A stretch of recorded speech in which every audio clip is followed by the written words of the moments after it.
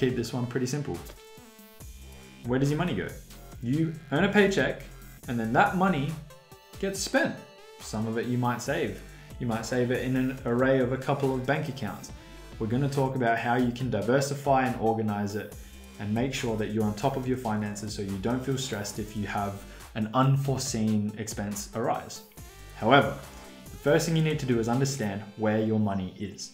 So, what I need you to do is figure out where you're spending money every day, every week, every month, and understand whether or not you are making more money than what you're spending, and are you also provisioning for the future. Everyone is different. It will not be the same for anyone who's watching this video. You can still apply the same process, and by the end of it, you will have a better understanding of where your money is. First things first, you need to work out where your money is going.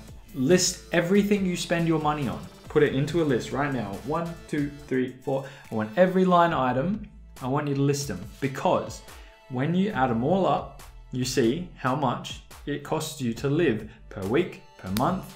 Work it out. Don't include things like your just everyday spending for just like buying food or buying a movie ticket. The things that you need to survive, write them in a list on a piece of paper, in a spreadsheet, on a Word document. It doesn't really matter. It's not going to take you very long. It might take you 10 minutes to do it, but do it. List every single thing. Are you accounting for when you move out and have to pay for things like power, gas, water, rent? Probably not. It's probably, oh, it's too early to be thinking about that. But realistically, you want to put yourself in a position where when you get to that point, you can be like, I've got money for that. This is really important. This is really good money management. And total it. After you've done this, work out if you make enough money to sustain that. Chances are you probably do. However, when the time comes that you are going to have to add a new expense to your daily life, such as a house, home loan, you want to be prepared. How are you going to do this? We're going to get to that. But first things first is you need to understand where your money is. My best guess is you have some bank accounts. Probably, I would say between 2 and 3 is the standard.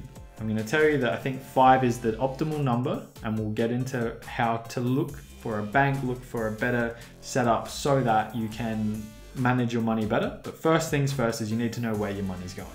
Apps might track it, your bank might track it, it doesn't matter. I want you to list them in your head, write them down, figure it out, every single one. And I want you to keep this list because we're going to use it in following videos. What are we going to do with it? We're going to try and find ways that you can squeeze out of them and manage them better to save money whilst also preparing for new expenses. It's really important because having a surplus of money and building up a surplus will allow you to live free and comfortable. Everyone earns a different amount of money and you have to work within your bound.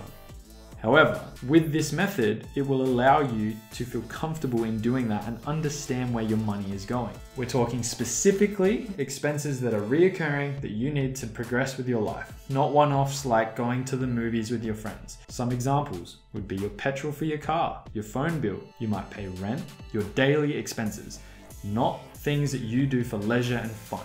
With that established, what are you going to do with this information?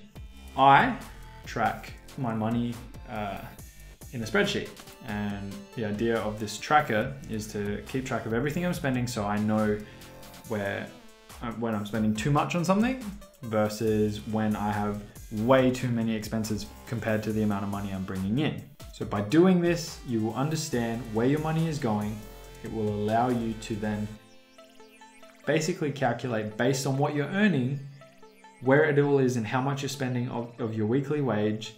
And your wage might be different, however, your expenses are still there. And you can change and adapt in order to save some money, find better deals, and also prepare for future expenses, which we will go into when we get to the tracker. First step is to make a list of your expenses, the things that you must buy, must spend in order to keep moving forward. See you in the next video.